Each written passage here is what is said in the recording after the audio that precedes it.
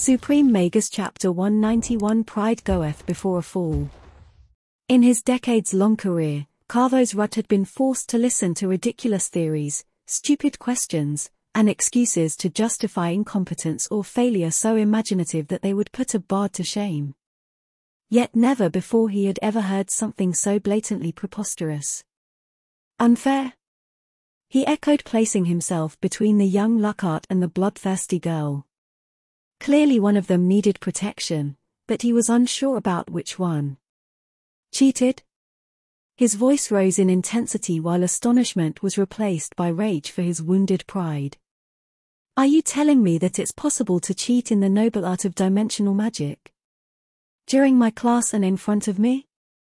Are you calling me stupid, incompetent, or both? Knowing how Professor Rudd loved and respected magical bloodlines, Liam Lockhart was taken aback by his vicious retort. No. I would never dare to say something like that. Liam swallowed a lump of saliva. Whenever a professor took out his communication amulet, it was never a good omen. I really hope so. Just like I'm dying to hear, why do you think Lady Innes has cheated? If I don't like your reply, prepare to say goodbye to 1,000 points. Rudd replied with his thumb already placed on the administration office's rune. Liam started to panic. 1,000 points were more than he had to spare. He was used to spending them as soon he had enough for a new magical trinket. Sir, she has clearly cheated. First of all, she comes from magicless family, hence it's impossible for her to outclass a pureblood like me. Not to mention she received only a B+ in dimensional magic, while I got an. How can someone with such a low evaluation be this good at dimensional magic? This is all the proof that I need. He replied, puffing his chest with pride. In recent years, the ancient noble families had seen their privileges being slowly extended also to younger and more talented magical households. With the court's new policies, their influence over the kingdom was fading, and their loyal servants that occupied key roles in every region were being replaced by new bureaucrats only loyal to the crown. Seeing someone of lesser upbringing perform better than him was more than a wound for his adolescent pride. It was like feeling everything that had been promised to him, his very birthright, slip through his fingers like a handful of sand. Really? A B+. Professor Rudd became pensive, losing his edge and letting Liam breathe a sigh of relief. How do you know it? Professor Rudd's ice-cold blue eyes were suddenly just a few centimeters from Liam's, burning with anger and mana. How do I know what? Liam stuttered at each word. Her grades. They are secret, my secret to be precise. You two are not friend, hence I doubt she told you. Freya shook her head to confirm his suspicions. I'll ask you only once. How do you know? A friend told me. Then give me the name of this friend. Rudd's tone was becoming more menacing by the second. I don't want to get him in trouble. He simply shared with me something that everyone knows. It's not his fault. Really? Everyone knows? With a wave of Rudd's hand, the training hall's door closed shut. Then we have much to talk about, my students. Those present looked at Liam with hatred and scorn. He had managed to get all of them involved in barely one sentence. Young man, you are in a lot of troubles. If you don't give me the name of your friend, forget the points. I'll get you expelled for breaching the Academy's network. After that, I'll make sure no matter the Academy, you'll find only closed doors in front of you.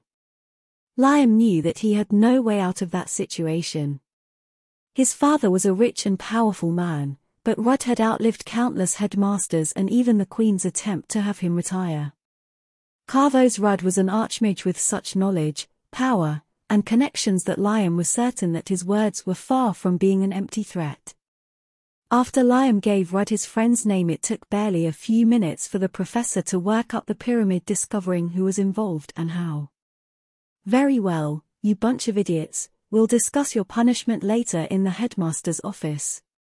As for you, young Lockhart, let me give you a lesson of humility. You may not like a person, you may despise their family, but you always respect the talent once it's slapped right in your face. Professor Rudd dragged Liam in the middle of the training hall, in front of the cold gaze of his friends that couldn't wait to watch him fail and share their misery. I may be old, but my memory works just fine. I remember clearly how you and Mr. Lith here were the first ones to get ahead with the loop spell. Let's do something simple. Judging from his wolfish smile, what he was going to propose was anything but simple. Mr. Lith, do you mind opening a loop, for me? Do it very slowly, step by step please. Lith did as insta. Yet Lith managed to succeed. First appeared a single shining sphere, that Rudd made him keep for 10 seconds, then he could finally split it into 2 black dots for another 10 seconds and only the Rudd allowed him to complete the spell and open the small gates. Lith was sweating a bit and had a splitting headache. Dimensional magic was dynamic by nature, keeping it static was a mammoth task. If this is what he considers easy, I must thank Linjos for removing written and practical test, otherwise I would never pass dimensional magic if Rudd demanded hard tasks. Lith thought. Now it's your turn, Lord Lockhart. Rudd's voice was oozing sarcasm. Liam chanted the spell, opening the 2 gates at once. I said slowly. Are you deaf, dumb or both? Again. Liam tried over and over again, only managing to keep the single parts of the spell active for a second or 2 before it exploded in his face. Only the training hall's security measures prevented him from being disfigured or worse. Do you know what's the difference between the 2 of you? Liam was going to say, he is a commoner while I am an heir from a noble magical family, but Rudd anticipated his answer and didn't give him the time to reply. It's that despite his poor talent in dimensional magic, he has practiced hard. He has failed countless times before succeeding until every single step of the spell has been engraved in both his mind and body. You, instead, have been probably instructed by your father or one of his assistants, feeding you the answers you needed without even caring about understanding the importance of the underlying questions. Let me show you how easy is distinguishing talent from hard work in my field. Lady Quilla, do you mind giving a demonstration to the class? Quilla performed as Lith, but without breaking a sweat. Outstanding talent, Rudd said, managing for the first time to not make it sound like an insult. If it wasn't for the incompetence of Professor Nalia in teaching multicasting, I'm sure she would be already able to switch. Only the talented ones understand the flow of mana and can move it according to their will. Lady Freya, now it's your turn. Freya succeeded too. Talent and hard work. A very rare combination. Rudd bowed to her in a sign of respect. As for you, Lord Lockhart, it's time to learn that foolish actions and words have consequences. He activated his communication amulet. Here is Professor Rudd. Subtract 2,000 points from Liam Lockhart for insubordination, slander of a schoolmate and for divulging Academy's secrets. Also, change his dimensional magic evaluation to be in raise Freya and as 1-2. At those words, Liam turned pale as a ghost at first, then green and finally red due to a fit of rage. He rushed toward Freya, punching her in the face. Rudd was about to intervene, but he noticed that her hands and lips were moving at great speed. He placed an invisible barrier around her and pretended to do nothing, studying her skill. Her dimensional spell was still active, all Freya had to do was to complete the spell, placing the first gate in front of her and the other near Liam's nether region. The result was the young Lockhart giving himself a powerful straight in the nuts. Rudd erupted into laughter, seeing Liam's sorry figure curled up on the ground. Soon more than half the class joined the professor in his hilarity. The fall of a high and mighty noble was a rare sight, the commoners among those present savored every moment of it. Tears streaked Liam's cheeks non-stop. Even worse than the physical pain was the taste of failure in his mouth, being a laughingstock for the first time in his life. Very well executed and perfectly timed, Lady Inez. Rudd activated his communication amulet once again. Points assignation to the student Freya Inez for displaying superb mastery of dimensional magic and completing the course 3 months early. 500 points. This time no one interrupted the group's cheers and congratulations. Freya was so happy that she stopped frowning for the first time since the end of the second exam. Seeing the group of youths so close despite being so different in social status, age, and magical legacy made Professor Rudd sigh of resignation. I hate to admit it, but if Liam Lockhart is the best the old magical families have to offer, then it's much better to wipe them out once and for all.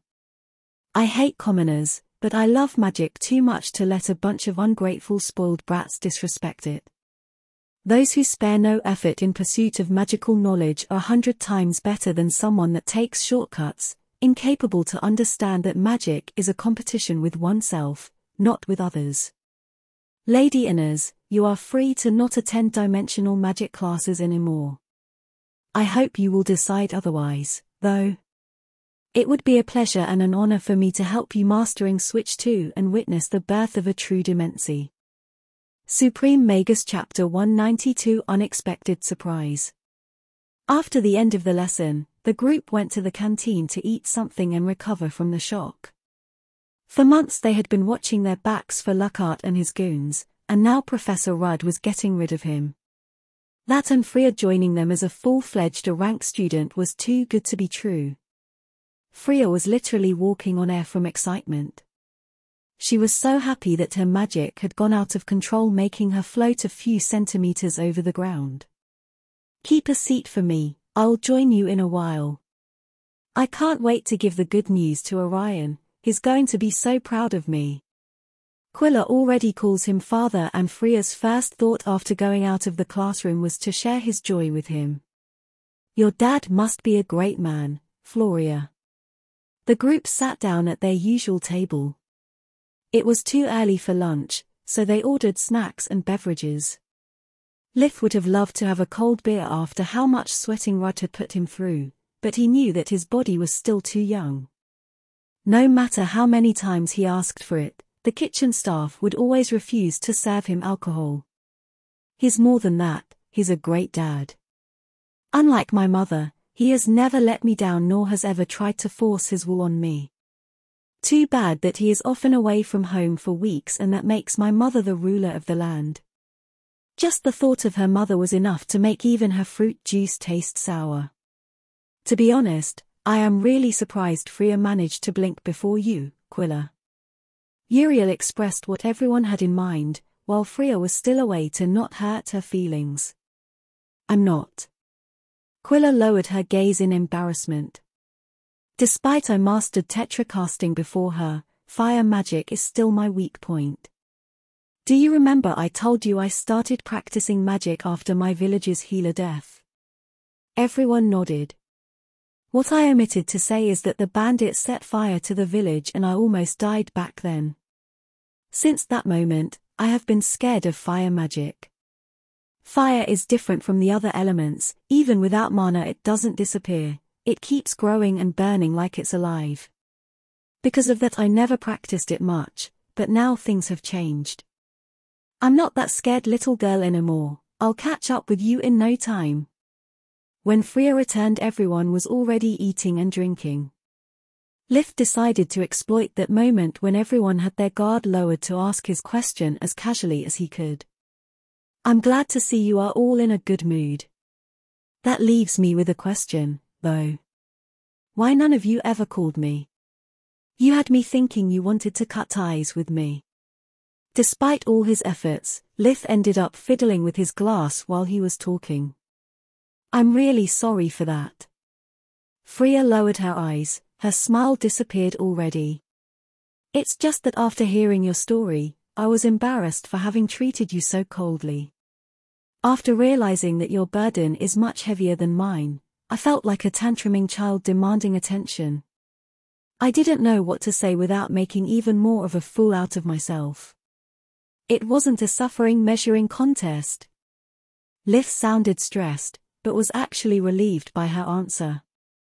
Since Floria seemed pensive, he looked at Quilla.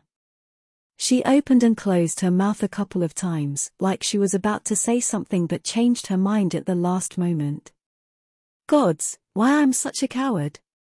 I just have to tell him the truth. Of how after he left, I needed to sort out my feelings, to understand what was real and what was just make-believe. Tell him how much you missed him, but you were too afraid of being rejected again. It's not that hard, I'm sure Floria would say it in one breath. Well, I needed some time to sort out my feelings.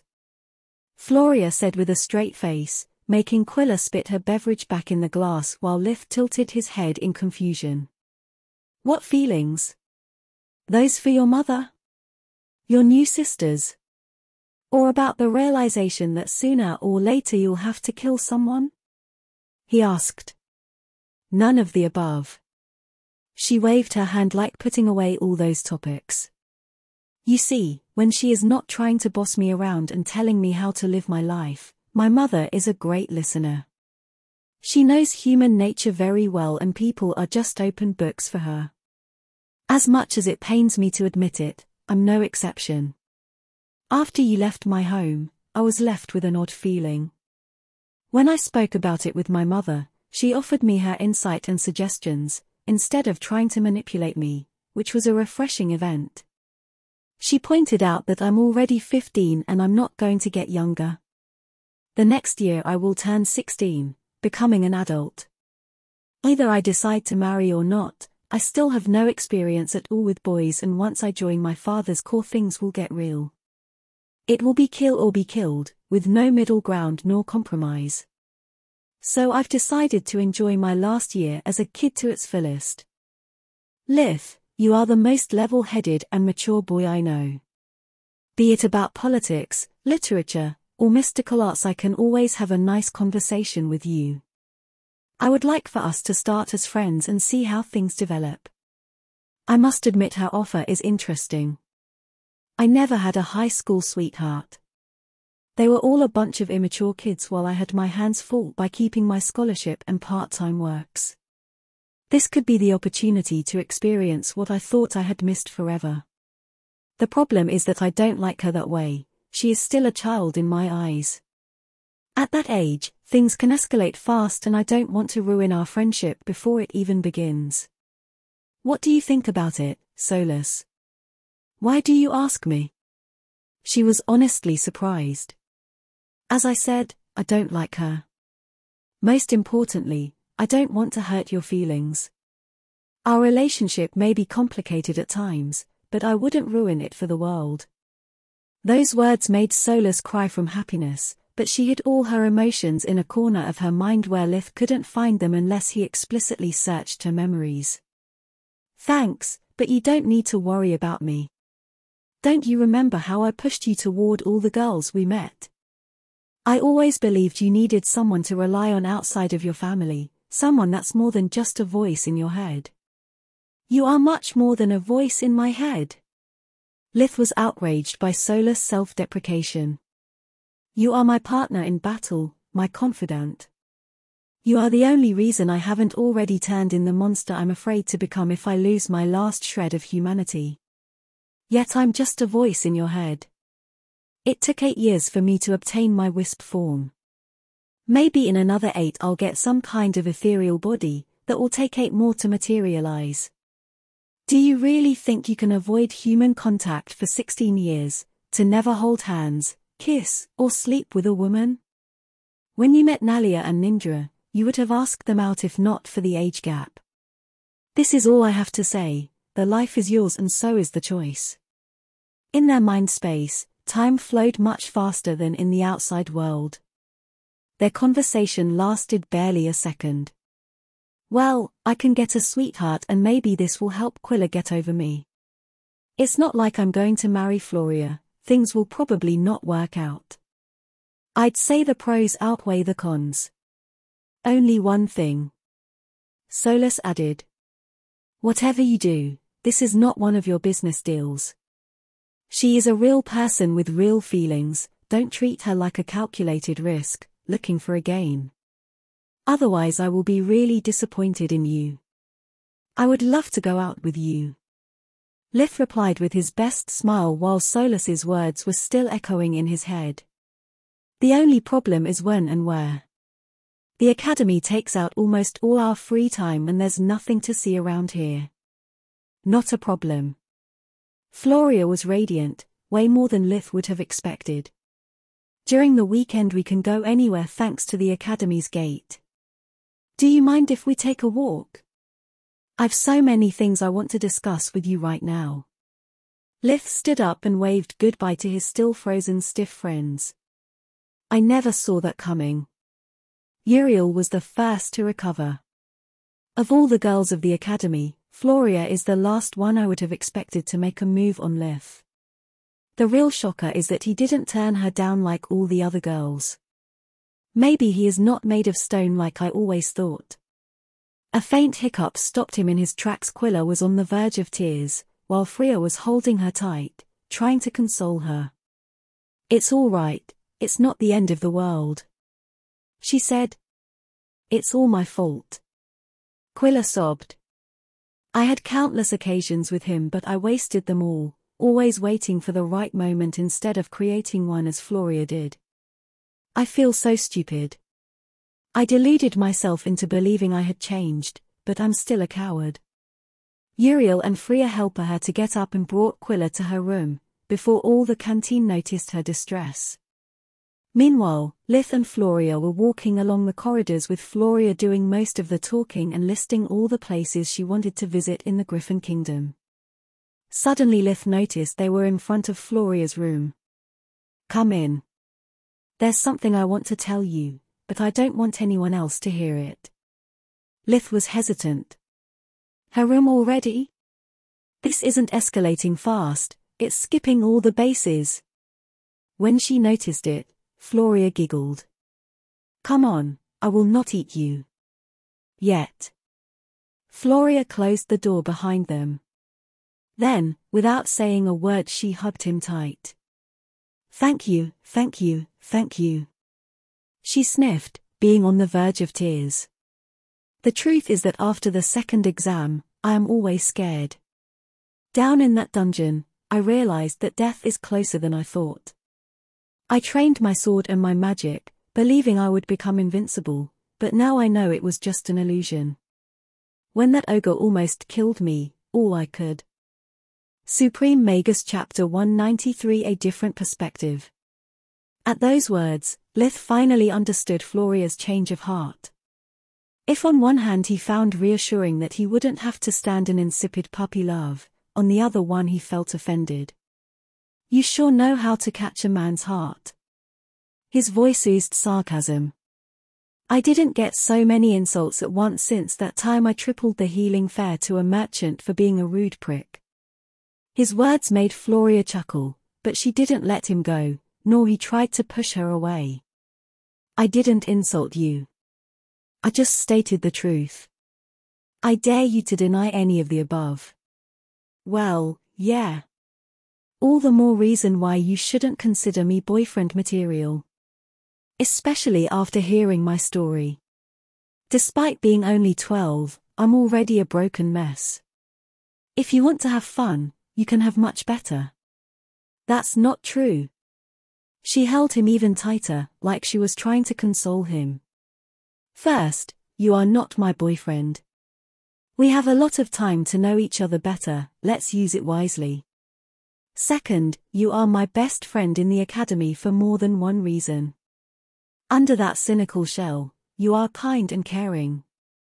No matter how many times we stumbled and fell, you were always there, extending your hand to help us get back up. You even did it during the mock exam, after we treated you like CR*P and almost dragged you down with us. You made a great impression on me back then. That's why I joined your group later. Aside from Solus and his family, no one had ever said such kind words to Lith. I would be moved if she wasn't entirely wrong. He thought. I helped them only because I understood the exam's true goal and had to deceive them since I knew we were being observed. She's just like Quilla, seeing someone that's not me. No, She is not. Solus objected. Floria has spent a lot of time with you, actually talking to you, instead of staring from a distance. She has also noticed your efforts to take care of the people around you as well as your flaws. Also, Floria added, don't think that I'm not grateful to you for still being holding me despite all the things that I said and not pointing out in retort that I'm as flat as a board. Lith feared she was actually fishing for compliments, but Floria started laughing at her own joke and he merrily joined her. Yeah, it's sad that with her physique AB cup is barely noticeable. With her age and height, I doubt she can improve much in that department. Thank you for pretending to not have seen anything back then. I don't know what you are talking about. Lith lied through his teeth, but Floria ignored him. Yet swearing on your brothers' heads was really shameless. Did you really think I wouldn't notice? A man can try. He shrugged. Gods, you really are like my mother. Floria pushed him away, pretending to be angry. Well, Mommy, I hope we'll get along. Don't get all clingy on me, I still consider you just a friend. Try to pull a Uriel on me and I'll kick your ass. When Floria calmed down, she and Lith returned to the compulsory courses class for the last lesson of the day. After getting everything off her chest, Floria felt light as a feather. On the contrary, Lith was gloomy and disappointed, but nothing of it showed on his face while they kept making small talk. Solus laughing her asterisk off at his expenses surely didn't help. And here I thought that my mature charm made an impression on her. Floria is not looking for a boyfriend, more like a father figure while she is inside the academy. More like a mother figure, my dear wannabe Casanova. Solus couldn't stop laughing. Her words, not mine. Isn't it better this way, though? It's like you gained a new sister that will keep away all those gold diggers that pestered you until now. Aren't you a little too disappointed for someone who doesn't like Floria as a girl? It's a matter of pride. Even if I end up rejecting a girl, being courted it's always flattering. I much prefer being liked as a boy than coveted as a mother hen. When they sat down at their desks, Uriel gave him a wink and a thumbs up. In his mind, his two friends had now a new and intimate knowledge of each other. Quilla didn't know how to face Floria, who didn't seem to notice her distress, greeting her with a radiant smile like she always did. I'm sorry little one, Floria thought, but you are still 12. You have 4 years before having to decide what to do with your life and you'll probably end up working in a safe environment, like the academy or a great hospital. I have a little more than a year for crossing off as many things as I can from my bucket list. I hope that you'll learn from this experience. As our mother always says, when you see a good man, make your move or someone else will. Floria was well aware of her adopted sister's feelings, but she considered them nothing more than a childish crush. In all the time they had known each other, Quilla had Before starting our lesson, it's better if I answer to all the questions that usually pop in the head of those who hear the word necromancy for the first time. No, it's not a forbidden discipline, nor necromancers skulk during the night to kidnap infants and virgins. Necromancy is just a magical discipline like any other. We necromancers got our bad reputation thanks to ignorance, superstition, and some bad apples. Remember, no matter if you are a forge master or a war mage, the only spells that are considered forbidden in the 3 great countries are the ones that use living humans as materials or require trading lives for power. What I am going to teach you are the basics of necromancy, its laws, and practical uses on the combat field. Because of the nature of my subject, my colleagues here at the White Griffin have nicknamed me the Antirad. Just as for dimensional magic, passing this course will influence your overall grades but will not affect in any way your chances to graduate. Also, while Rudd's subject is long and complicated, mine will be relatively short and easy. Let's start with a brief introduction. Because of the moral and legal implications of using corpses as tools, necromancy can be considered a really special branch of magic. Tier 1 to 3 spell are considered basic necromancy, and that's what I'm going to teach you. Tier 4 and 5 consists of either advanced necromancy, that requires joining the royal army or the queen's court to be taught, and forbidden magic, the practice of which is a capital offense in all the 3 great countries. Basic necromancy is about temporarily turning a corpse into an undead to serve you as a guard, manpower, or a scout. It's very useful for rangers and mags who like to fly solo. Advanced necromancy allows to permanently create undead slaves that will serve you until they are destroyed or run out of magic. This discipline is not taught at academies nor by the Mage Association. Only the Crown is allowed to have an army, be it living people or not doesn't matter. Turning yourselves or others into vampires or licks, instead, that's forbidden magic and as such is a capital offense. I'm also going to explain why necromancy is so strictly regulated, what are its risks and how to defend against it. Let's start with a little demonstration.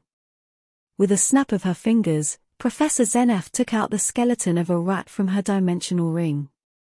Normally your subjects will not be this clean.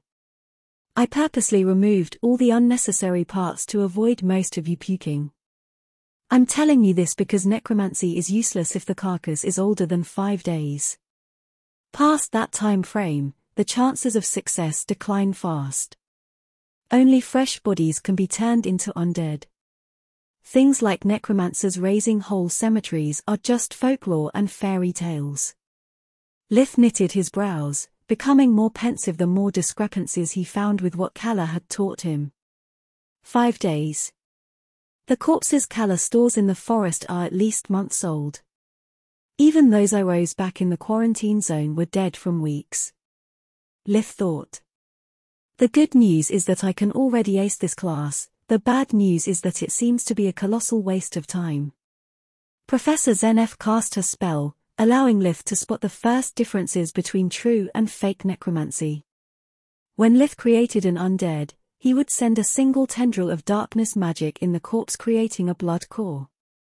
By adding a spark of light magic during the process, he would imprint the creature with his life force and bind it to his will. The professor, instead, had created a dense fog of dark energy that was going in and out the rat's skeleton, like it was looking for something. In a few seconds, the fog was completely absorbed by the bones and a red light shone from the empty eye sockets. Before the process was completed, Zenef executed a second spell that left a glowing mark on the creature's head. The class gasped while the undead stretched its limbs, producing an oddly amusing rattling sound. This is what is considered a success. The professor sent the rat doing a round of the class with a simple wave of her hand. As you can see, the creature is perfectly functional and obeys to my every command. Unlike all the other disciplines you have studied before, necromancy isn't as simple as point and shoot. It involves willpower and the use of multiple elements even at its first tier. A second snap of her fingers produced a metal cage containing a second rat skeleton. She repeated the darkness spell, but this time she didn't perform the light one.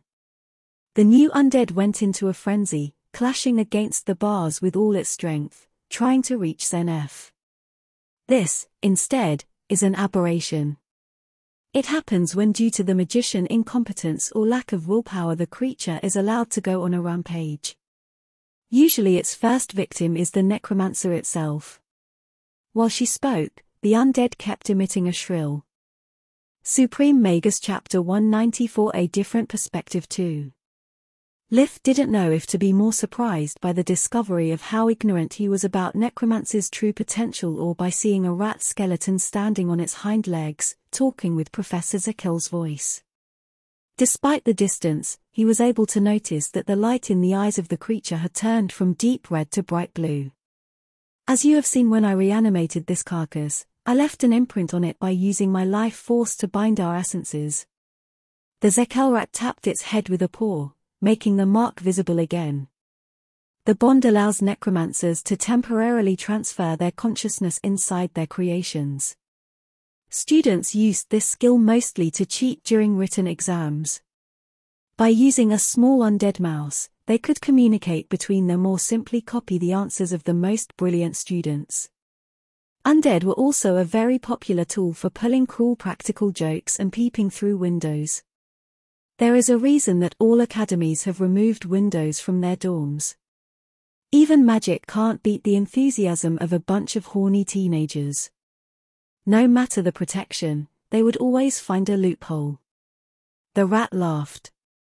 Keep in mind that the transfer is not without risks.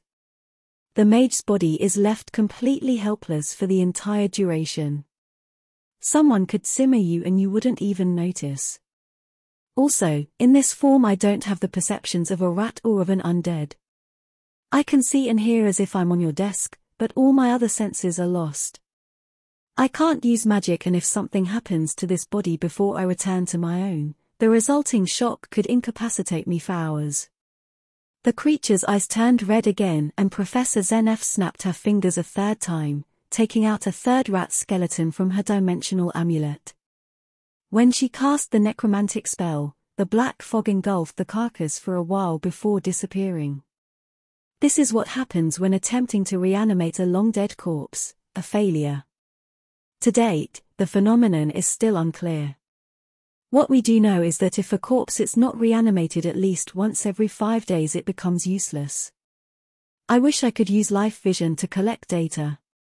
Solus, what did you see with your mana sense? Lith thought. Her spell seems to fly blind. Fake necromancy has no concept of mana core, so the darkness energies scan the whole body before forming the blood core. My guess is that when a living being dies, its mana core leaves behind some kind of echo that disappears after about 5 days. Fake necromancy seems to be heavily reliant on those lingering energies. Without them, the spell loses focus and becomes ineffective. Kala isn't an awakened one, yet she knew on instinct what to do. Lith pondered. Magical beasts' natural affinity with the elements is simply terrifying. No wonder there is still no dominant species on this planet. During the following lessons, I'll teach you how to safely create all the lesser undead, how to transfer your consciousness, and how to recognize when you are pushing your limits. Necromancy is all about control and self-awareness. Unlike all other kinds of magic, it can backfire. It will help you build your character, make you realize that your decisions, your spells have consequences on yourselves and others. We have still a few minutes before the gong. Any questions? Lith raised his hand and Professor Zekel nodded to him. How long does an undead last?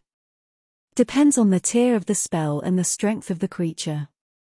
She was happy to hear a relevant question instead of one about ghosts and curses. Let's say that after this course you will be able to keep a simple skeleton for up to 15 hours or a skeletal night for 1. I take back everything I thought. The only kind of necromancy I know needs me to constantly infuse mana into my undead servants, while hers can provide them an energy reserve. Not to mention that my knowledge about the undead is limited to dungeons and looting and George Romano's movies. There's a lot I can learn from her.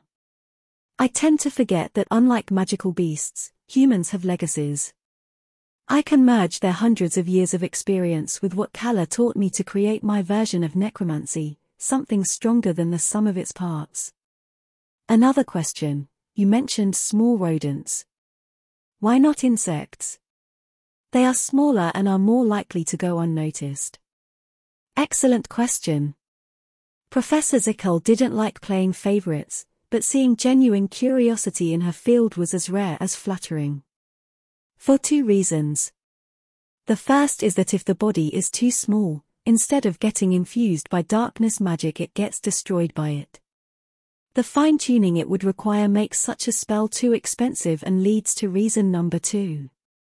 Even if one manages to succeed, the stored energy would last only for a very short time, making the creature useless. Lith still had more questions, but the gong resounded for C.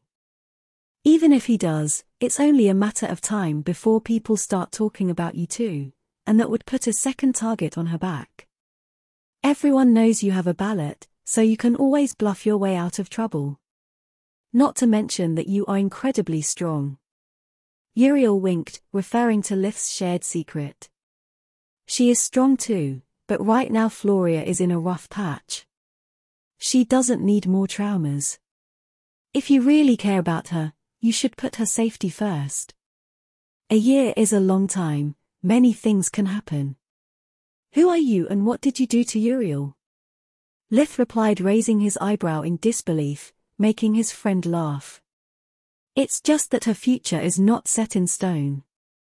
She can change her path anytime, and I believe Floria needs peace and quiet to not rush her decision. I really envy her for that. Uriel sighed. Since he seemed to need to take something off his chest, Lith didn't interrupt him. You know, the reason why I may appear so shallow at times it's because I'm just like Floria, trying to enjoy the little time I have left to its fullest. Don't get me wrong, unlike her I will not put my life on the line every day, yet I will be chained by my responsibilities towards my father, my subjects, my wife and children. Your what? Lith was flabbergasted. Man, even before I started the academy, I was already betrothed. I know who and when I'll marry since I was 10 years old. Do I know her? No, she's not a mage. It's a political marriage to join my magically talented household to an ancient noble family. Everybody wins. After we graduate, I'll become my father's second in command for a couple of years. Then marriage, and I'm expected to have at least a couple of heirs by the age of 20. As I said, Floria's future is not set in stone, but mine is. I understand better than anyone else how it feels being trapped. You and me both. Lith inwardly sighed. Maybe it will not work between you two, but you can still learn something from each other. Promise me you will think about it. I will. In a remote corner of the Blood Desert, the three guardians had met in person for the first time in hundreds of years. Even though they had turned into their human forms and were suppressing their auras as much as they could, it wasn't enough. The earth below trembled slightly while the skies thundered. The world seemed to be scared by their assembly and was trying to break them apart once again. I hate to admit it, but you were right. Salaak said. She had taken the appearance of a young-looking woman, with silky black long hair, emerald eyes, and a bronze tinge of skin so clear it seemed to shine under the morning sun. She wore the same white clothes her tribal leaders, the feathers, did, but with no turban, allowing her hair to graze the ground. Sumbi ** has invaded my turf and is spreading abominations like they are presents.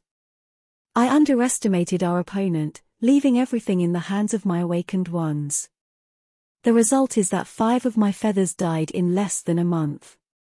They were all good men and women. Someone has to pay for their deaths. Her eyes ignited with a purple flame while the sand below her feet turned into glass because of the heat she emitted. The trembling and thundering intensified, but none of those present cared. It's not all. The sudden death of so many awakened crippled my military force. My borders are under attack from all directions. I'm not responsible, the truce with the Griffin Kingdom still holds. Tiris said. Me neither. I control nothing in the Empire, but my apprentice would have told me before making such a move. She knows how much is at stake. Ligane shrugged in annoyance. I'm not blaming you idiots, but myself. Salaak roared. Clearly the culprit has made sure that all my enemies knew about my weakness, otherwise the neighboring countries could never set up a coordinated attack like this. They are ruining years of hard work. Her delicate feet stomped multiple times, shattering the glass, the land, and causing a minor tremor, around 3.0 on the Richter scale. Then why did you summon us if you knew we are innocent? Tiris already had a headache from having to stand Salaak's temper without the possibility of bashing her head. Because I know who did it and where they are right now. If this was just about killing, I would have done it myself, but I want to take them alive and make them talk. I need you to prevent them from escaping. I'm fine with it. I had nothing to do this evening anyway. Ligain yawned, giving her a thumbs up. With a snap of her fingers, Salaak warped them hundreds of kilometers away, in the proximity of a small mountain range. Like most of her kingdom, the landscape was barren. Too barren even for a desert. The B** start must have taken its sweet time here. Even the mountains are crumbling due to the void of world energy. Salaak snorted. Seal the space around here, I'm going in. Tirison. Supreme Magus Chapter 195 Trapped. Salaak moved like the wind, following the stench of chaos plaguing the air. Several abominations, both empowered and puppeteers, tried to stop her, but as soon as Salaak noticed that they were mindless drones, she would incinerate them with a purple blast of fire. She soon reached the center of the maze, an artificial cave filled with state-of-the-art equipment. It was the most incredible magical lab Salaak had ever seen. I thought only Ligain could do something like this. I can't even fathom what purpose most of this stuff has. She thought out loud. Transparent water tanks filled with a glowing yellow liquid were lined up against the walls. Each contained an unconscious magical beast or a human, but all of them were slowly being turned into abominations. Salaak was close enough to see the process in the making. Somehow, the tanks were forcefully refining their cores, while at the same time the yellow liquid kept the bodies stable. Interesting. Their bodies are filled with cracks, but shouldn't collapse until they reach at least the cyan level, if not even the blue. Note to self, have Ligain study the procedure and dumb it down for me. This way I will be able to replace my feathers with ease. I'll take it as partial compensation.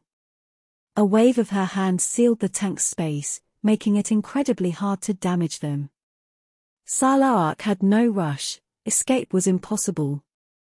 She walked around the room, finding more and more marvels as well as horrors. Countless dried-up corpses were piled up into small hills, making her wonder if they were failed experiments or simply the staple food to fully develop so many abominations. You are too late. An amused voice bellowed. The master escaped hours ago. A sinister figure stepped forward. Its body was covered in bright red scales, a black liquid oozed in between. It had long curved horns where the eyes were supposed to be, big upside-down membranous wings on its back. Since when do eldritchs have a master? Salaak sneered. Your power made you conceited, guardian. Your pride blinds you. It pointed at her with a talon-ending finger. We have learned from you how to increase our numbers. We are no longer scattered. We fight as one. I'm not interested in your rants. Salaak cut him short. Tell me who is your master and where to find it. Be a good boy and I'll not make you suffer. Much. Her wolfish smile only caused the eldritch to burst into laughter. Pride goes before a fall. A snap of its scaly fingers and the whole cave became covered by symbols of power. Every inch of space was covered by countless runes and arrays, each one imbued with a magical power that didn't belong to any of the 6 elements. Salaak felt her strength being sapped, but still showed no sign of worry. Interesting. After you dried up all the world energy of this place, you have also used forbidden magic to cut off my natural connection with mana. How many abominations did you sacrifice to achieve such a result? Not enough, since you still have the strength to brag. The eldritch roared, extending its arms forward. Each of its fingers stretched out and multiplied, filling the air with razor-sharp whip-like tendrils that struck all around Salaak. The eldritch was outraged. Even without using her magic, the guardian had managed to dodge every strike with movements so small to be almost unnoticeable. Almost. I would say you have picked the wrong guardian, but there isn't a right one. Tiris would simply ignore this *T and try to reason with you before killing you. Ligain would probably destroy your formations with a sneeze. As for me, I'm a fighter. Salark dashed forward, punching the air in front of her. The eldritch felt all its senses being distorted by the strength behind the simple attack. It easily dodged the strike, but it still hit the walls behind the eldritch, creating a cave several meters deep and disrupting many arrays. I hate you, Guardians. The eldritch couldn't hold its fury any longer. Why are you so strong? Why do you keep looking down on us? I'm Pazul, and I'll show you the results of our efforts. Pazul met Salark head-on, its claws easily cut through her flesh and bones, forcing her to retreat for the first time in many centuries. Seems I have underestimated the B***** a little too much. No eldritch has ever managed to even scratch this form. To make things worse, I can't revert to my real body. The arrays surrounding them were powered with a perverted and twisted kind of magic that only abominations possessed. It derived from darkness magic, but had its natural connection with light magic forcefully severed. It powered their unique individual skills and had been named chaos magic. Over 100 abominations had been sacrificed to empower the arrays, making any kind of magic besides chaos magic impossible. The black liquid oozing from Pazul was an embodiment of such energies, poisoning Sa. How dare you say I do nothing? We sacrificed so much to get this far, but now me and my brothers are one. Each limb and snout shot a different spell, leaving Salark nowhere to run. She still managed to dodge most of the attacks, taking only those that wouldn't hit her vitals. When the barrage was over, only part of her torso and head remained, yet she was still alive. If that's the best you can do, now it's my turn. Her voice was calm, purple flames covered all the injured parts of her body, making her whole anew. What? How? Pazul was running on fumes and was forced to revert back to its original form. I accumulated thousands of years of experience while you were content with preying on the weak. Look at your precious array. Only then Pazul noticed how every one of her missed strikes had actually hit its intended target. The focus points of the array were all badly damaged, even the spot where she had sent the eldritch to crash earlier was intentional. You did the rest of the job for me with your sloppy attacks. She explained while the purple flames turned white along with her whole body. You miscalculated. This place is no longer devoid of world energy.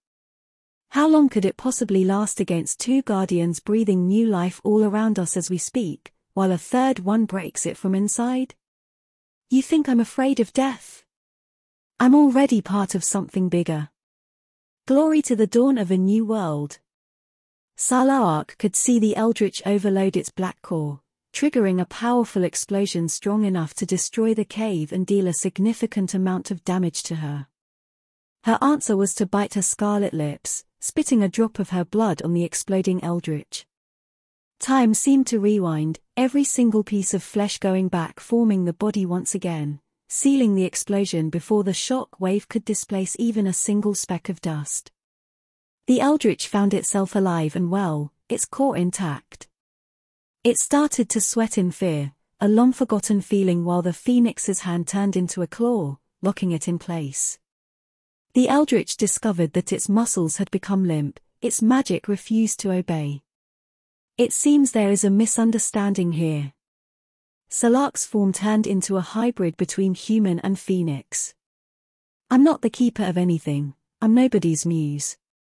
I'm the conqueror of life and death. Her free hand ignited with a white flame, scorching the creature's very soul. You are not going anywhere, so you better start talking. Lith spent the rest of the day practicing dimensional magic and accumulation while waiting for the school books to be delivered and working on the sealed boxes during the night. The time spent with Solus in the tower practicing forge mastering, together with Nalia's lesson about the importance of magic crystals, gave him a new approach to the problem. Lith had discovered that the reason for his previous failures was that by damaging the box's mana pathways, the energy contained in the pseudo-core diminished, while the one contained in the mana crystal would not. This upset the balance and caused the explosion. Previously he had tried to keep the crystal isolated, thinking it was some kind of detonator that somehow was triggered by his attempts to pick the lock.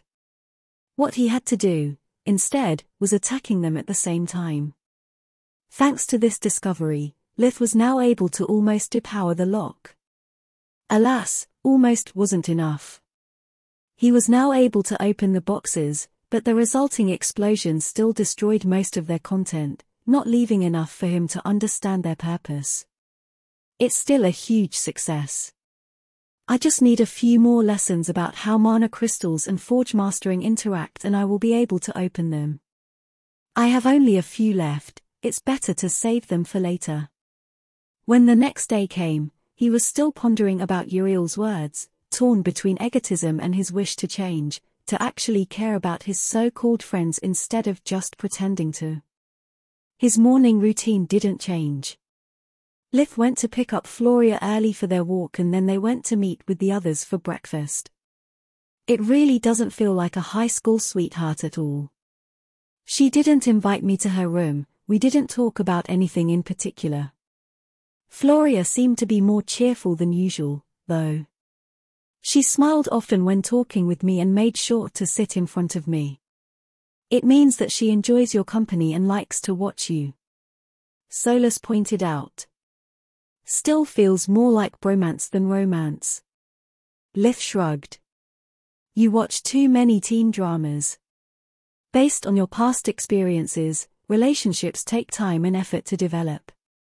Do you remember why, unlike your brother, you never managed to fall in love? According to my therapist, I was too self-centered. I would only care about myself and protecting my own feeling, so I never opened up to any of the women I dated. It's exactly what you are doing even now. You are only thinking about what you want. Supreme Magus Chapter 196 Seething Rage. Fine. Good morning, my dear students. Professor Manohar is really happy to see you again. Manohar accordingly modified his greeting. Don't talk in third person like a madman and show some respect toward the academy and your students. Linjos had hoped that by forcing the unruly professor to take an active role in the healer class, it would teach him a lesson about responsibility. His plan, however, had backfired right from the start. Why are you so angry? I had just got my hands on Nogga's claws, you know how hard they are to come by. Also, yes, I may have lost track of time, but I did find a cure for Prixine. Doesn't it amount to something? Manohar rebuked with an indignant tone. The class gasped in amazement. Prixine was a congenital degenerative disease, even worse than the one Tista had suffered from during her youth.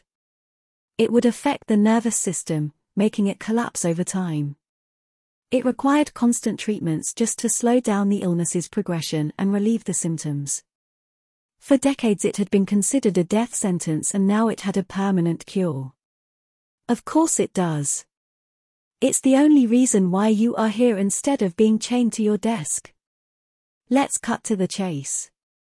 Manohar ignored him, resuming his speech. You already have learned most of what you need to graduate as full-fledged fourth-year healers.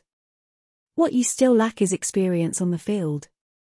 During the third trimester, there will be no more lessons. The academy will send you wherever there is a dire need for a competent healer, and despite you don't even closely qualify, you'll have to do. Manohar. Linjos roared. I mean, you will be split into groups and sent to different locations, like true professionals. You will contribute to the welfare of the kingdom on the academy's behalf. Your grades will be influenced by your performance. It will also affect the prestige and the name of the academy. Your success will be my success, your failure will be Linjos' failure. Everyone knows I never fail. Linjos facepalmed, his killing intent became more palpable by the second. Since for some reason that I'm unable to understand, our headmaster is angry at me. Because you went missing for almost 3 months. I'm forced to babysit the most incompetent group. Last warning. Linjos' hands were dangerously close to Manohar's throat. I mean, I will supervise the work of those whose skills are still a diamond in the rough. All the other groups will not have a supervisor. Keep in mind that this opportunity is a great honor for all of you. You have the chance to let your name be renowned even before graduation, to meet important figures of the kingdom and help those in need. At the same time, you'll probably kill someone due to your incompetence, giving my dear friend Moth an excellent excuse to kick you out of the academy and reduce my insane amount of paperwork. I'd never do such a thing. Moth walked in the class too. Also, it's completely different from the speech I wrote you. You had to encourage them to soldier up in the face of failure, telling them it's normal for a healer to lose a patient or make a wrong diagnosis. Before he could start an argument, Professor Moth took the lead. Remember, never listen to anything he says outside of the medical field. From today onwards, even if just for a few hours each day, you'll have the same role and responsibilities of an academy-sanctioned healer. The reason you'll be split into groups is to be each other's lifeline. Never be afraid to ask for help or to admit your mistakes. If you manage to graduate this year and the next one, countless lives will be in your hands. It's a heavy responsibility that not everyone is capable to shoulder. A strong spirit, wits, and talent are the minimum requirements to become a good healer. Go and make us proud. Moth's assistants handed to each group the list of patients they had to attend to before the end of the lesson. Each name was associated with a hospital, along with the instructions of how to reach it from the city's closest branch of the major association. Lith's group belonged to the top percentile, so their list contained only sensitive names. Most patients weren't hospitalized, but required home visits. Professor Moth personally went to speak with them. I recommend you to always move together. I have the utmost trust in each one of you, but these people are powerful. He tapped on the list. It's better to not disappoint or offend them. Quilla, you are still too meek when dealing with patients, so I'll appoint you as team leader. Quilla turned pale, instinctively hiding behind Freya.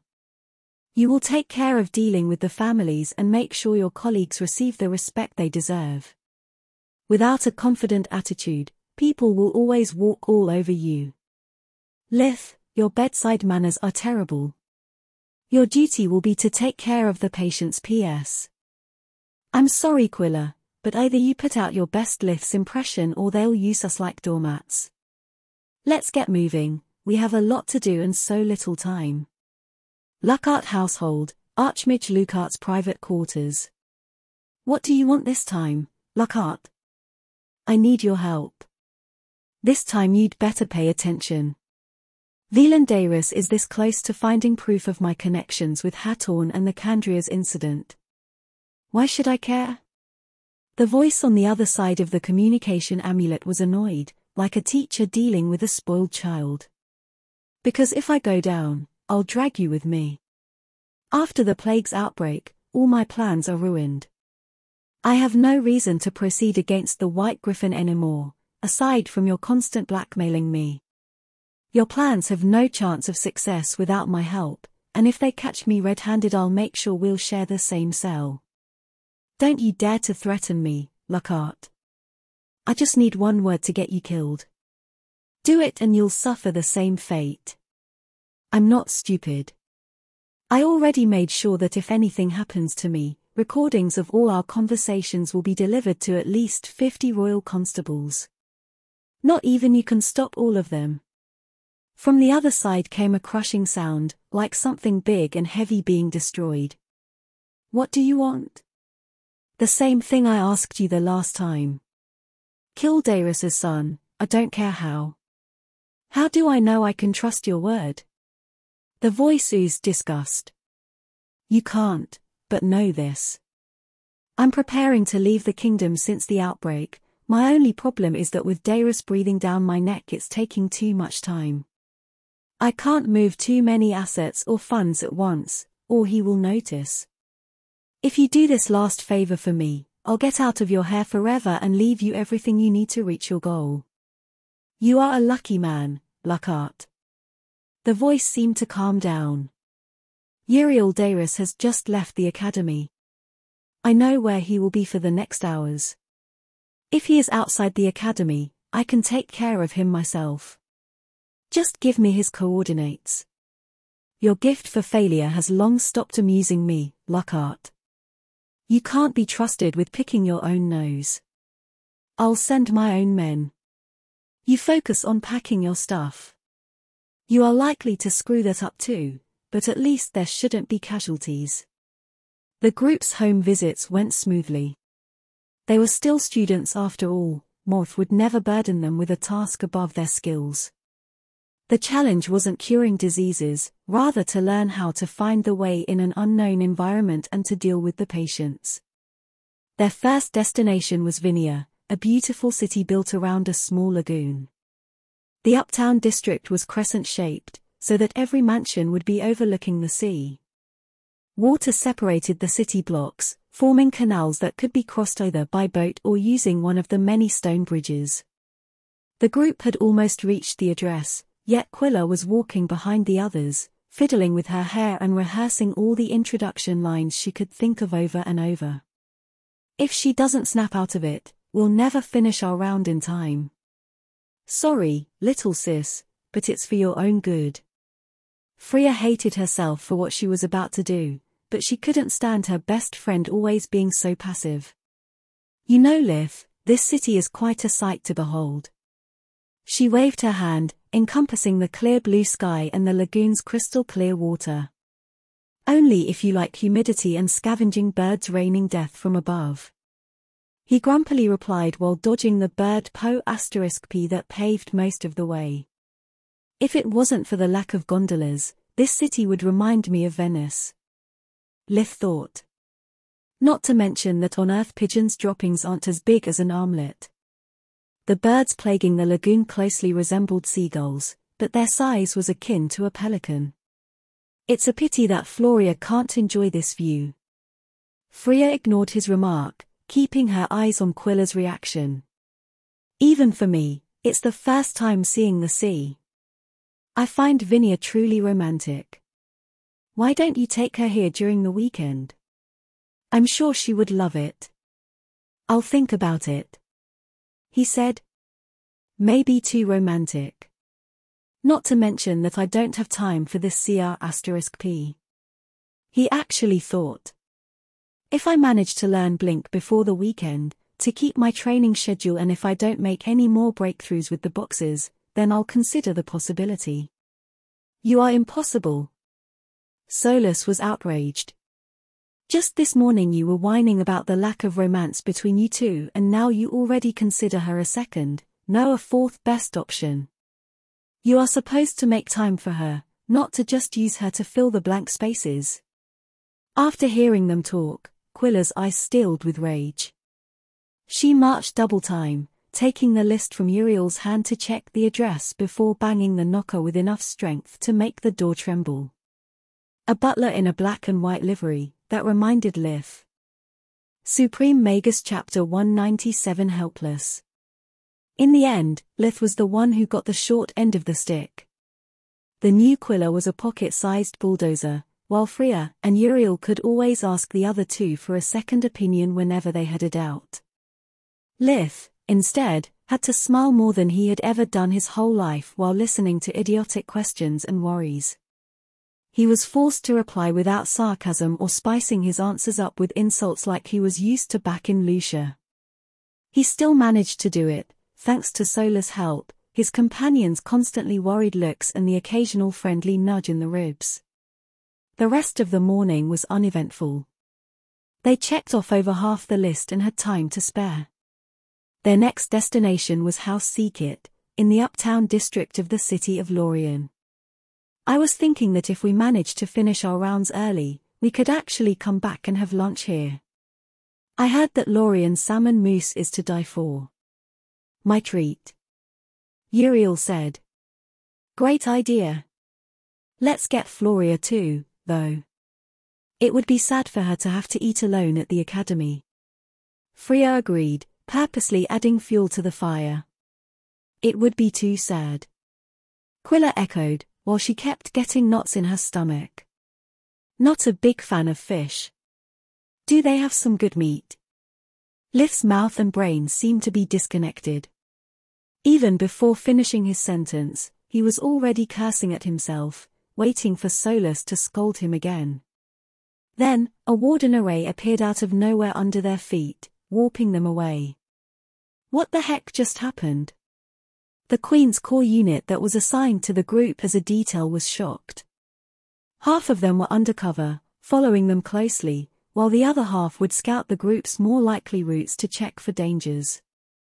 Every student of the academy was considered an invaluable asset and the future backbone of the kingdom.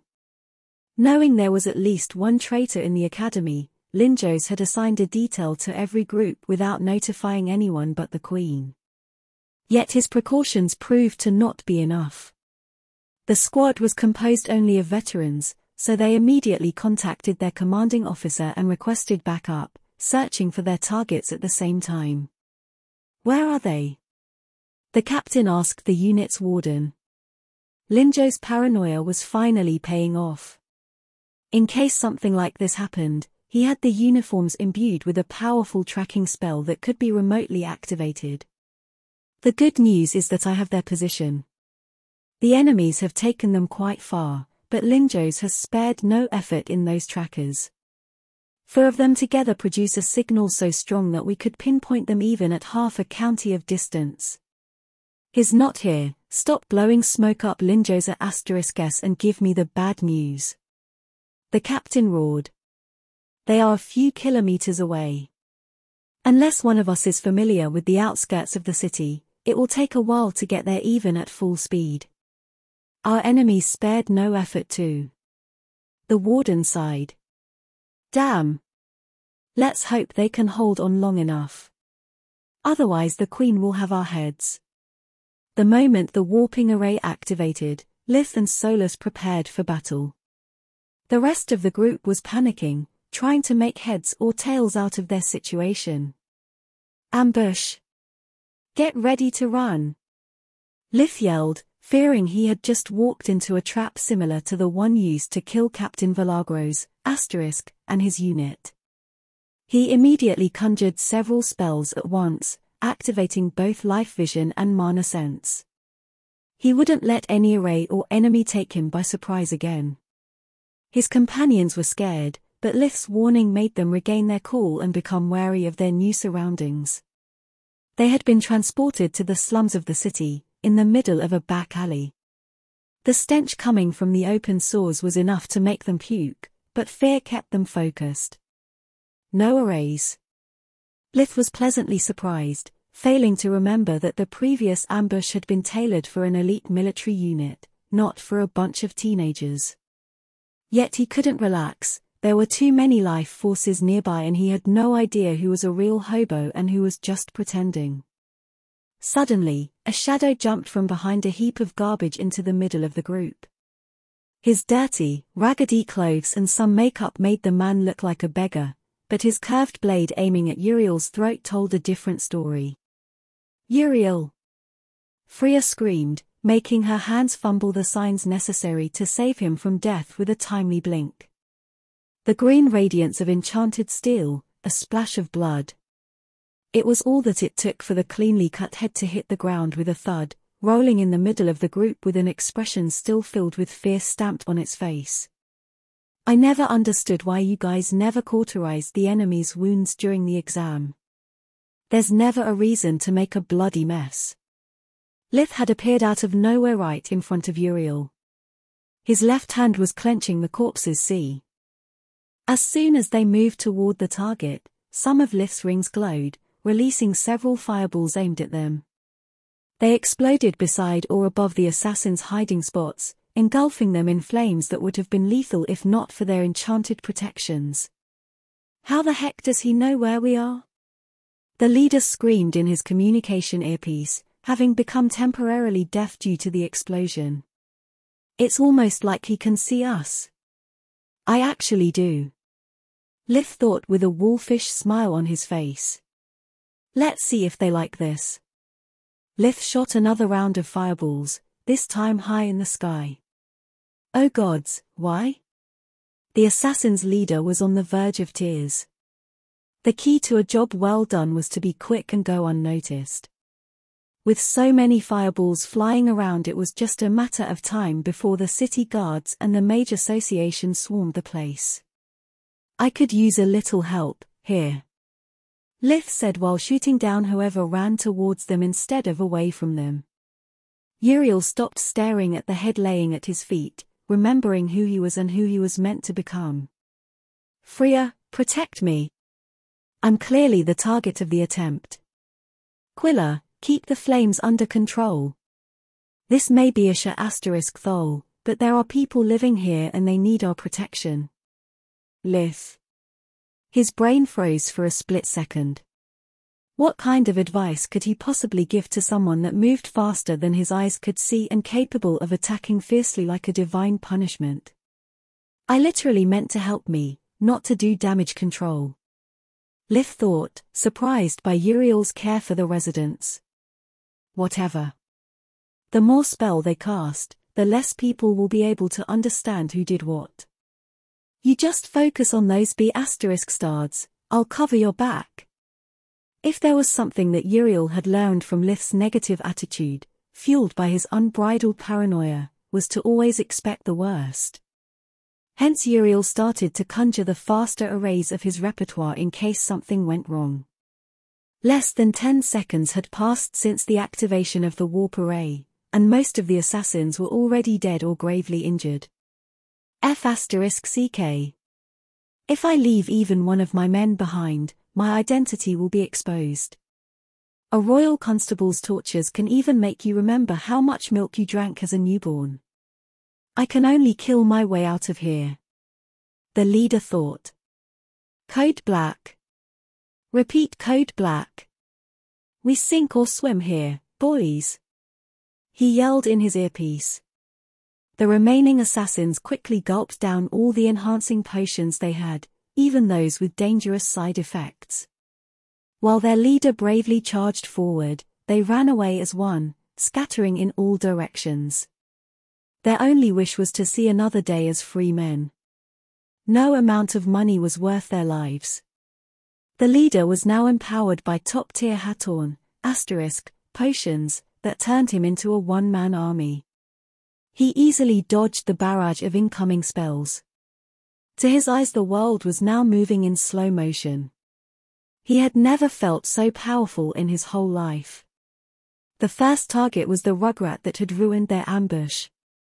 Years of experience in the field had honed his instinct. The other three were like Mags riding on the back of a dragon. His sword had no chance to reach them without slaying the beast first. Seeing his mana was going to waste, Lith interrupted his casting, projecting instead a shroud of spirit magic that engulfed the assassin and squeezed him like a wet rug. The leader noticed something was attempting to restrain him, but he shrugged off the feeling with sheer force. ****. Lith thought. Whatever this guy is high on, has effects so similar to fusion magic that the mana flowing in his body counters my spirit magic. Time for Plan B. Lith infused himself with all the elements at once with fusion magic.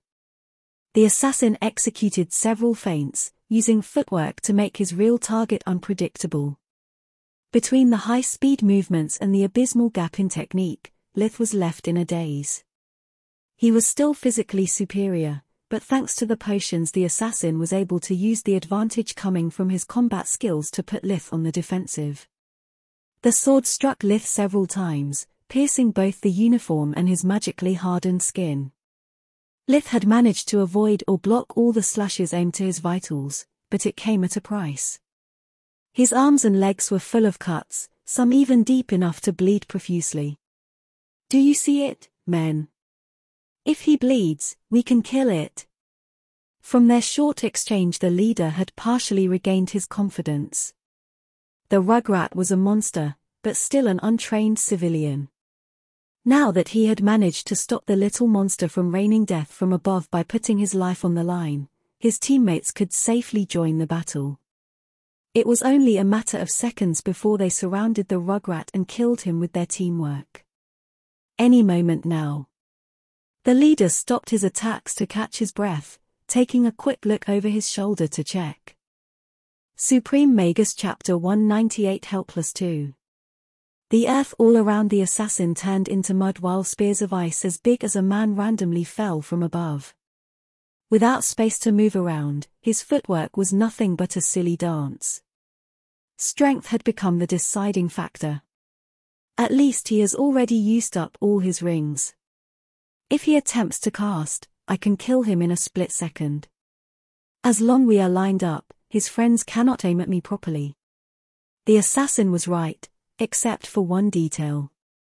Lith had only used one ring in the opening act, the other spells were silent cast with true magic.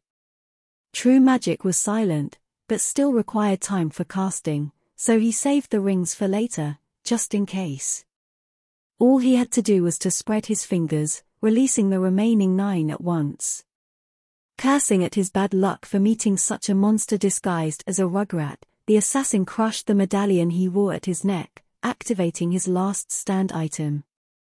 Multiple barriers enveloped him, negating most of the damage. The sheer force of the impacts, though, was another matter entirely. The assassin was knocked back right to the point where the battle had started.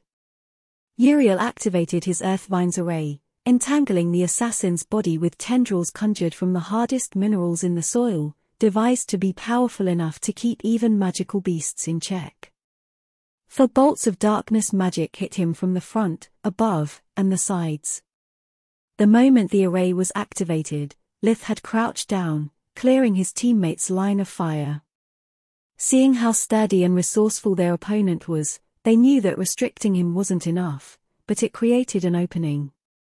They all decided to use darkness magic because, despite being slow and mana expensive, it was the most difficult element to defend against. It directly attacked the enemy's life force, so a hardened skin or a magically enhanced chainmail didn't offer much protection from it. The dark energy sapped the assassin's strength and vitality, turning the scratches he had suffered during his clashes with Lith into open wounds and the bruises into internal bleedings. "You suck." The assassin cursed at Lith, spitting a mouthful of blood from the many broken ribs that were now piercing his lungs due to the darkness ravaging his body. "You are barely an amateur. Technique, experience, footwork, you are below me in every aspect. Why am I the one that ended up losing? This is not fair." Another 4 bolts of darkness struck the assassin, putting him out of his misery. "Yeah, and if my grandpa had 3 balls instead of 2, he could have been a pinball." Lith replied only after confirming that the assassin's life force was fading away. "What pisses me off the most is that he is right. I really need to join the army and receive some proper training. Most of my knowledge about martial arts is only about unarmed combat.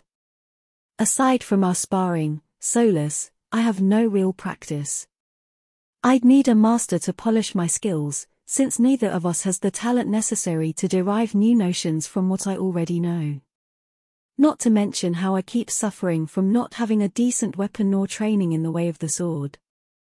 The practice I had with Floria during the first trimester barely taught me to hold a real weapon. After that, between the exams, the plague, and dimensional magic, I hardly touched a sword. Awakened ones and monsters can use true magic just like me. When magical skills are on the same level, combat technique and equipment make the difference between life and death." Lith thought. "Once we learn more about forge mastering, we will be able to make our own equipment." Solus' mind nodded. "For the training, though, there is not much we can do for the time being. The academy takes too much time. Even if it didn't, mastering magic and combat skills at the same time is unheard of in all the books we read. Progress, not perfection. Remember." "Lith, are you all right?" his companions asked in unison. "Yeah, only flesh wounds." He extended his arms, revealing that aside from small cuts in the uniform, only shallow injuries remained. Lith studied their reactions carefully. He had shared with them part of his secret, but only now could they realize the scope of his revelation. They were still shaken up by the ambush, so Lith could see right through them. Surprise aside, Uriel seems to be really impressed. Freya is conflicted between fear and admiration instead. She probably longs for this kind of power, but at the same time she is afraid I could turn it against her. Quilla is beyond me though. Lith could see something resembling pain in her expression, but she wasn't hurt. Her eyes were a little watery, but there was no trace of fear, making her a mystery. What you see is compassion. Solus answered the riddle for him. How did you do that? I mean moving so fast and taking so little damage. Uriel asked. I told you I'm faster and stronger than a normal person. Also while UW. The 5 members of the unit landed in the middle of the alley, finding it difficult to hide their surprise. The place looked like a war zone. There were several burn marks on the house walls, spears of ice scattered everywhere and a small crater where the spells contained in Lith's rings had crashed into the barrier. 5 dead bodies lay on the ground, yet the students were without a scratch. What the F***CK? A member of the unit blurted out, drawing on himself reproving looks from his colleagues. Normally the captain would have scolded him for his lack of professionalism, but he couldn't do it in front of the students. Not to mention he had expressed the feelings of the whole unit, so the captain decided to let it slide. Have the soldiers secure the perimeter, then search for survivors. Maybe one of them is still alive for interrogation. The captain opened a warp steps leading back to the Mage Association right in front of the group. Get in, kids. First, I need to get you to safety. Then you have to tell me exactly what happened here. There is not much to explain, sir. It's all thanks to teamwork. Uriel replied. White Griffin Academy, Headmaster Linjo's office. As soon as Linjo's was informed about the assassination attempt, he didn't know whether to laugh or cry. It's worse than I thought. He explained to the Queen. Either I have traitors in every department, or it's someone really deep in my inner circle. The leaked information is too precise to be the work of a single clerk or of a professor of the old guard. Even though it's hard to say how far the reach of people like Vasta or Rod goes. Even if I keep them in the dark, nothing I do ever seems to surprise them. Linjo's pensively scratched his goatee. I doubt the traitor is one of them. Queen Sylpha shook her head. Vasta has no faction outside his own. If the kingdom plunges into chaos, he would lose at least half of his connections. He'd rather die than put to waste so many years of efforts. As for Rudd, deep under that obnoxious old goat attitude of his, there is a true loyal servant of the kingdom. Beware though. If you go even deeper, you'll find another old goat. What really puzzles me is how someone that has managed to infiltrate the academy to such a level can be dumb enough to send amateurs to kill 4th-year students. Even if young, a dragon is still a dragon. Maybe he is not dumb. Or do you know something that I don't? The Queen appeared to be quite amused. No, the investigation is still ongoing, but how hard can killing for students possibly be?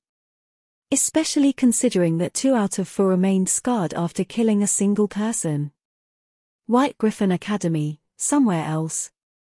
How hard can killing for F***King students possibly be? The traitor yelled while trashing their own apartment. Especially considering that I gave those idiots a complete background check on every single one of them. A punch hit a luxurious desk, causing it to crack almost in half. The battle experience of 3 of them amounts to fighting acne.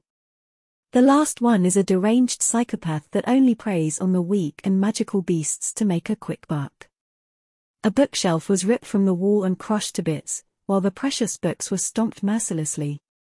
Who would have thought that the reputation of the Ravagers was just a blatant lie? They panted. They were supposed to hit and run, leaving no traces behind. This is a disaster. If I was superstitious, I'd think that Lucart's incompetence jinxed me. Luckily, it doesn't matter. It took a few deep breaths to calm down.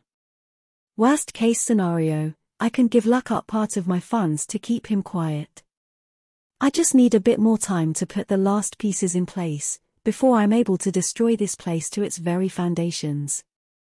Back at the academy, Uriel managed to doctor the story, explaining how they survived the ambush with little damage. To achieve his goal, he had to significantly reduce Lith's contribution to the battle, making a hero out of Freya instead. Having a mage knight capable of blinking proficiently before the end of the 4th year was something so rare, it even impressed the members of the Queen's Corps. Many of them had undergone special training in the military to achieve the same result. Less than half the students from even the 6 great academies were able to learn dimensional magic, and even less would usually master the blink spell. It perfectly explained why the initial assault had failed and how the Ravagers died where they stood. In Uriel's version of the story, the 3 of them had provided cover fire while Freya blinked through the battlefield using her rings to mow down the enemies. Your nerve and combat awareness are worthy of the honor's name. The captain of their detail shook Freya's hand with eyes full of respect and admiration. If you ever decide to serve the crown, I'll make sure there will be a spot reserved for you in the Queen's. Supreme Magus Chapter 199 Frost Dew. Lord Darius, do you suspect anyone of being behind this attack? Linjos asked. Suspects, no. More like certainty. Lockhart. Uriel's tone was filled with spite. This is a very serious accusation. Also, I don't think Archmage Lockhart would kill you just because I have expelled his son. Anyway, do you have any proof backing your theory? You expelled Liam. Uriel was so surprised to not notice Lith mourning the fate of their schoolmate with high fives and down lows with the rest of the team members. Too slow. Lith dodged Freya's hand, giving her a feeble slap on the nape. Yes, I did.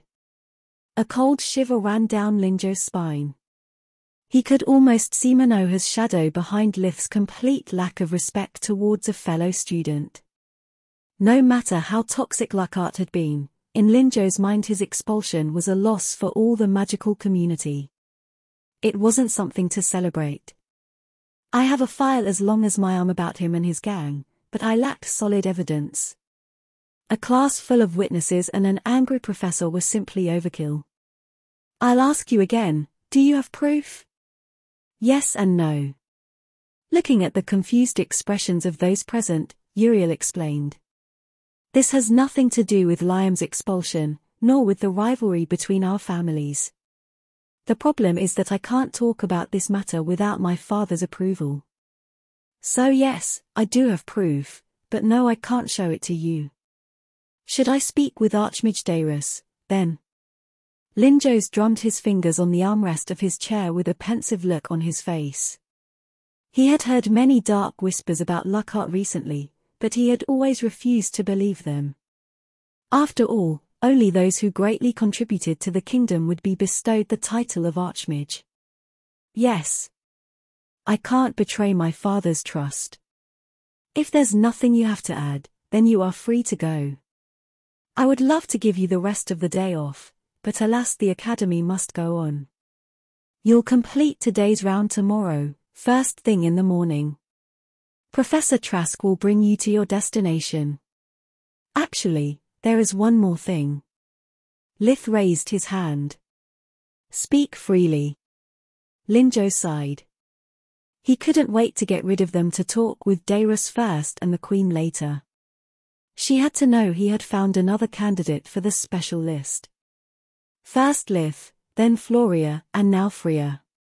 For someone with antisocial behavior, Lith seemed to be a magnet for talented individuals. Maybe it's because of the age, but I'm starting to sound more like Vasta every day.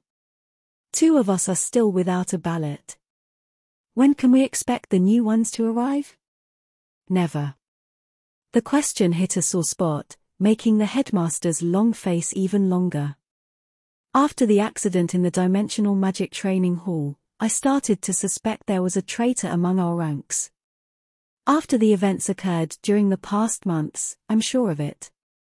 No one outside the healing department could know your destination. I can't let anyone I don't trust blindly near the Academy's power core, especially Forge Masters.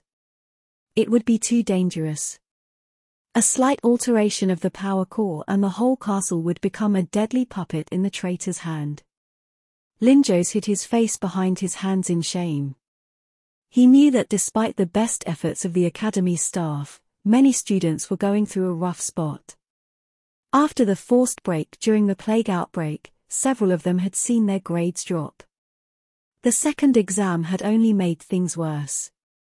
Despite the number of students promoted from the second to the third trimester was at an all-time high, the grades average was at an all-time low. Minze had listened to their stories and they were all dreadful. Some had failed on purpose, to go unnoticed and have at least a semblance of a peaceful life. Others were being harassed just enough to make their life miserable and were on the verge of a nervous breakdown. Minze had been forced to choose between their peace of mind and their physical safety, prioritizing the latter. He knew he had failed them, but there was nothing he could do. Hearing those words, Lith could do nothing but sigh. His last excuse had just crumbled. Lith regretted having lost his first occasion to eat in a restaurant without having to worry about the bill. During lunch, Uriel told to Floria the official version of their adventure, before whispering to her the truth. "Thank the gods you are all right. I wish I was there to help you. Did it hurt much?" Floria touched Lith's arm, noticing the small cuts the uniform was still repairing. Lith nodded in reply. It's so odd that both Quilla and Floria almost used the same words. Lith thought. Guess it means they both care for me. I remember that when I was her age and I still lived with my parents, I often suffered from unrequited love. I wish there was something I could do to help her move on. Floria caressed his hand, giving him a warm and fuzzy feeling that Lith hadn't experienced. In the last 6 months, you have practiced how to create the most common magical tools, like dimensional items, reinforced clothes, and magic storing rings. All these objects have one thing in common: despite you needing to cast several spells of all the elements to obtain them, the final sum is 0. None of them has any elemental property, hence they are called neutral items. From today onwards, I'll explain to you how to infuse an object with a single element. Infusing multiple elements has the same requirements of performing multiple enchantments, and will be a subject of the 5th year. She looked sternly at Lith. Clearly, she and Nalia had talked. Contrary to what you have learned so far, giving an object elemental properties cannot be done without ingredients. If any of you has some notions of alchemy, you'll notice that this is one of those cases where the two disciplines overlap. But unlike alchemy, where ingredients are necessary to absorb the element and store it for future uses, forge mastering does the opposite. This happens because alchemical items exploit their own instability to bring out the stronger effect possible. A forge master only aims to create something that can be used endlessly instead. Infusing an object with an element means that the forge master has to purposely alter the balance of their own spell in favor of the chosen element. That would cause the final product to be slowly eroded by the very energies that empower it, until either it crumbles or explodes. To prevent that, an ingredient is needed. For example, if we want to infuse the fire element, we don't need a fire-based magical treasure, but a water one. It acts as a counterweight during the forge mastering process and restores the balance. The stronger the intended effect, the more powerful and rarer the ingredient usually is. I waited for the 3rd trimester to introduce this technique because even simple enchantments require very expensive natural treasures. There is only so much that you can learn by reading a book. Forge mastering requires a lot of practice to be mastered. That's why the last trimester will be about putting into practice what you have studied so far until it becomes second nature to you. Wainmeier clapped her hands, making appear on the desk of every student a bowl full of water, a silk cloth, and a crystal-looking flower. It was very similar to an earth chrysanthemum, but instead of petals it was composed of delicate ice shards exuding a faint blue glow, constantly condensing the humidity in the class into dew. The ingredient you'll learn to handle today is called the frost dew flower. It grows in the forest surrounding the academy, making it uncommon for the White Griffin residents. For the rest of the world it's quite rare, though. As you can see, I provided you the full plant. When picking up a natural treasure, no part of it has to be removed, otherwise it will lose some if not all of its potency as an ingredient. Lith noticed that even the roots were intact. Whoever picked it up had executed the task with meticulous attention. The first thing to do is to remove all the impurities from the stem, roots, and leaves. The flower requires a separate treatment that I'll explain later. Use the water bowl to wash away dirt, earth, and insects' eggs. Clean it one leaf at a time and try to only use your fingertips. The stem is more resilient, you only need to be careful not to break it. As for the roots, avoid touching them at all. Just dip them in the water until the earth turns into mud and detaches itself. Always keep the water clean. You'll understand you are doing it right if the frost dew's glow increases. The treatment requires a gentle touch like you are cleaning a wound. Manhandle the ingredient and it will become useless. You can also use first magic if you are confident enough in your skills. If you have any questions, feel free to ask. Otherwise, begin. Removing impurities was second nature to Lith, so he directly used water magic to take control of the water in the bowl and make it gently flow over every centimeter of the plant. As soon as he identified clots of dirt, he would use earth magic to remove them and then added fresh water.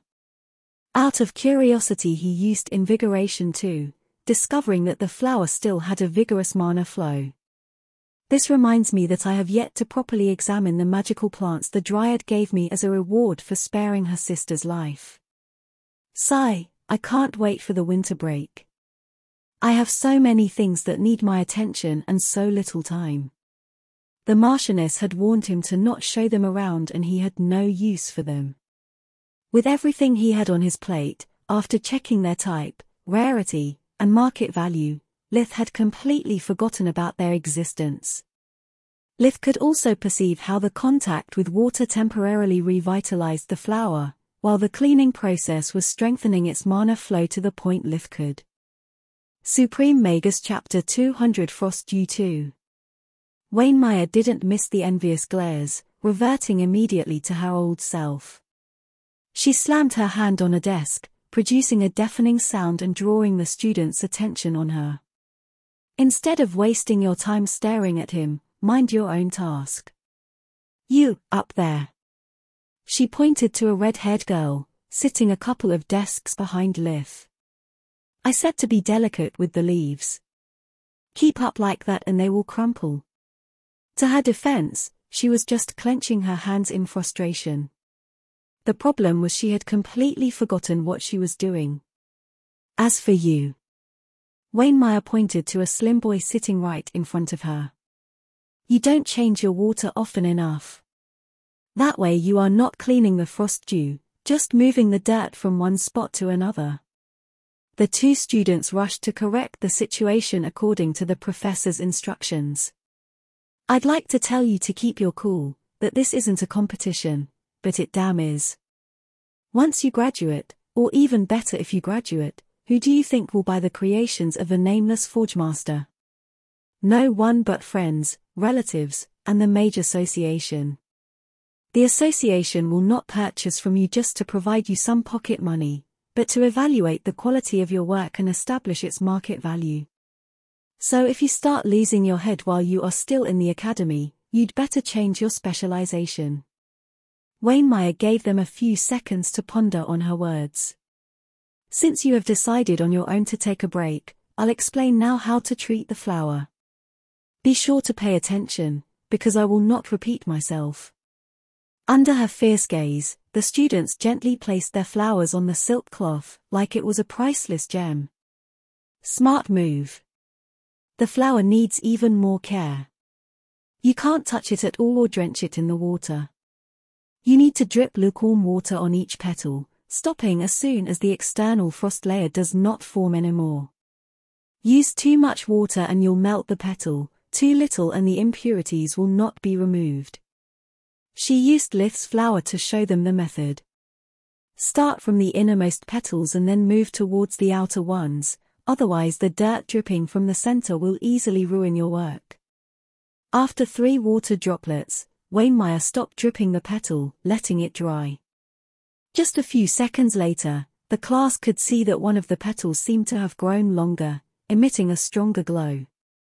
Wainmeier gave the flower back to Lith. Keep up the good work, but don't get conceited. I accepted this job because I want to nurture my future competitors. Without a proper challenge, being a forge master is too boring for me. Don't let me down. She patted his head like he was a dog. Charming as usual. Lith thought. I doubt even a gold digger could stand her for long. She makes Floria appear like a delicate flower.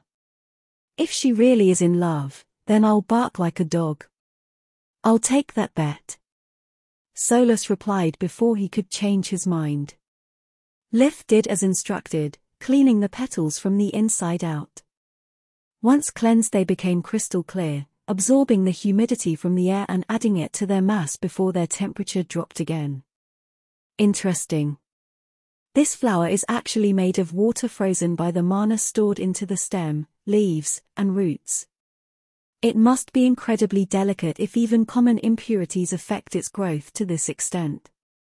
Yeah, but don't you think it's kind of cruel? Solus shivered a bit.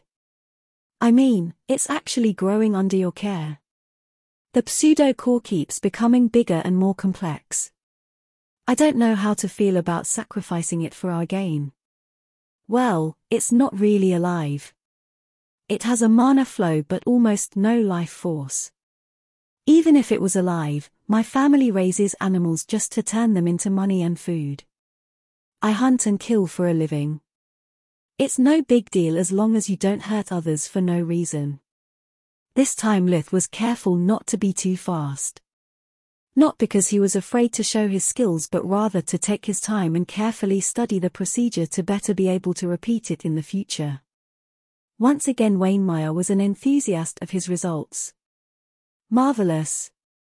You managed to develop the rest of the petals at the same rate as the one I cleansed. Is that supposed to be a compliment? Lith blurted out. Of course it is. You remind me of my days as a student. Yeah, too bad you were really 12 at the time and only used your talent, while I have many years of experience in cleansing impurities much smaller than these ones. Quit whining and take the compliment. Solus scolded him.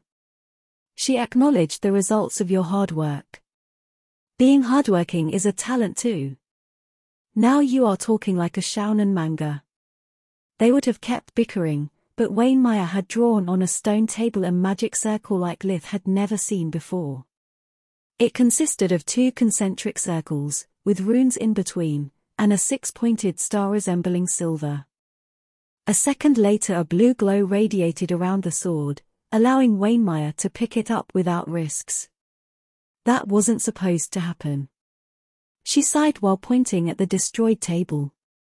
The silver lining is that it means that Lith's flower's purity was outstanding. This sword will fetch me enough to cover for the table and this lesson's frost-dew flowers. Can I touch it? Lith was eager to check how the pseudo-core of such item looked like. Sure, but do not imprint it. Otherwise you'll have to pay. Lith used invigoration, looking at the pseudo-core with eyes filled with marvel.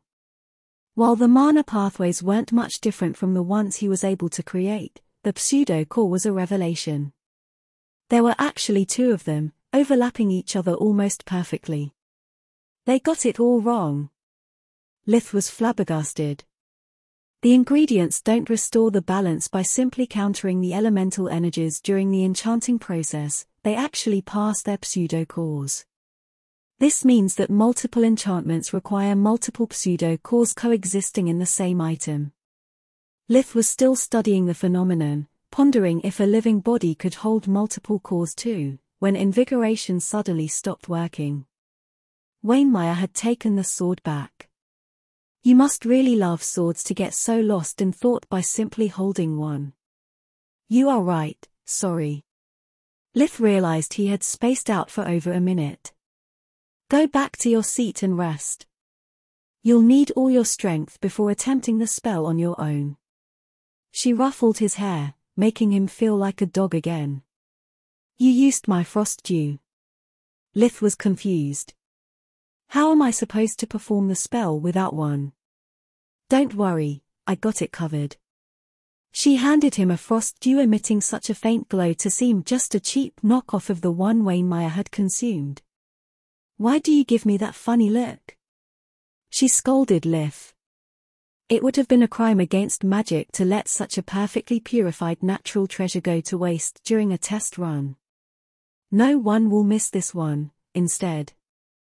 Lith had many things to say, but was smart enough to keep them for himself. Wainmeyer was an excellent professor and their relationship was good. There was no reason to ruin everything over a single ingredient. After a few minutes, the students completed the second step and were ready to try out the new magic circle. Wainmeyer took away properly cleansed frost dews from a few other students too, assigning them points accordingly to the purity level reached, before replacing them with mediocre counterparts. The ones that did a poor job could keep their flowers, making them grit their teeth with frustration. Wainmeyer handed out to each student an unremarkable iron dagger that couldn't be worth more than a silver coin. Clearly, she wasn't expecting them to succeed. For a good reason, though. Don't worry if you fail. In my experience, infusing elemental properties is much harder than forge mastering a neutral item. It takes a few tries to handle so many spells and two kinds of energies at once. Only special talents, like me, succeed at the first try. She puffed her chest with pride, making her ample bosom stand out even more. Thank heavens with her personality she has zero charm, otherwise I would have a new crush already. Lith thought. One after the other, his classmates tried and failed. Most botched the procedure during the last steps, making the dagger shatter like glass. Only a few managed to screw up during the initial steps, losing their chanting rhythm and receiving extra homework as punishment. Having helped the professor earlier, Lith and the red-headed girl were last, to give them time to rest. Remembering so many magic words and hand signs was hard. Even if he had them stored in Solispedia, his hands couldn't afford to stumble, his tongue to stutter or miss even a single accent. That was why every time a student performed their experiment, Lith would chant alongside them, using that time to practice rather than to relax. When Lith's turn came, he was ready. He had even used invigoration to be at peak condition. The words rolled off Lith's tongue, his hands moved non-stop forming signs and magic seals. Controlling the energy flows was definitely the easiest part for him. With true magic he was used to weaving even 6 elements at a time, manipulating just 2 of them was child play, allowing him to focus on the rest of the incantation. During the last spell, the red and blue sphere clashed violently compared to Wainmeyer's execution, emitting a blinding light when they attempted to fuse with the dagger. Another failure. Wainmeyer sighed. Too bad, that was really close. 20 points for an excellent first attempt. Then the dagger fell on the table, piercing through it until only the hilt was visible. Good gods, I was wrong. It's a success. Wainmeyer hugged Lith too close for his comfort, kissing his forehead with excitement.